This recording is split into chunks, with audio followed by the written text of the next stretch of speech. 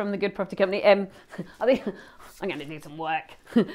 So I'm here, I'm just about to go for tea, but I just thought I'd pop in and check on the development of this property. So what have we got here? We actually have a really beautiful Georgian house. It's in a terrace, it's on a fairly steep slope. We actually don't have building movement. So we're not worried about building movement. However, we're doing a massive renovation from top to bottom. I bought this house and it had more or less no roof. I mean, it had the structure of the roof, but there were no tiles and it was just green plastic. So everything looked very green and all the walls looked like this.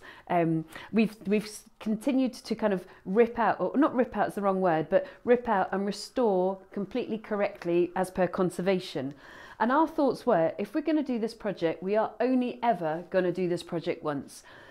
There are no structural issues. We're not worried about the structure of this house, but she is an old baby and she has been here for many hundreds of years and she is literally on a steep slope. The garden is not steep, but just the bit that she's built on, this is the back of the garden and that's going to be French windows going out to her garden and that's almost flat.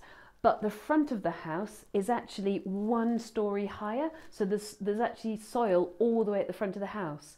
So what the guys are going to do is they're going to do section of underpinning. And that just means that they're going to dig out, well they've actually dug out already, and they're going to continue to dig out sections where they're going to pour in concrete that's suitable and underpin the house in kind of metre by metre sections, just nice and steady. And the rationale for that was, do you know what?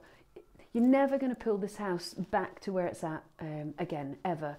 And it's beautiful, but let's strengthen it. So I kind of feel like this house is basically going to be hugging its 2 neighbours and saying, hey babe, stay on.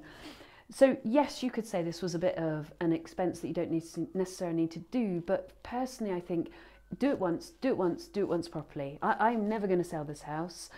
We know that everything will be structurally correct. And it's a bit like for me when I do a buy-to-let. I always want to put in a new boiler simply because I then know I'm going to have kind of, I would hope, at least 7 years of boiler free. So here we've just gone one step further.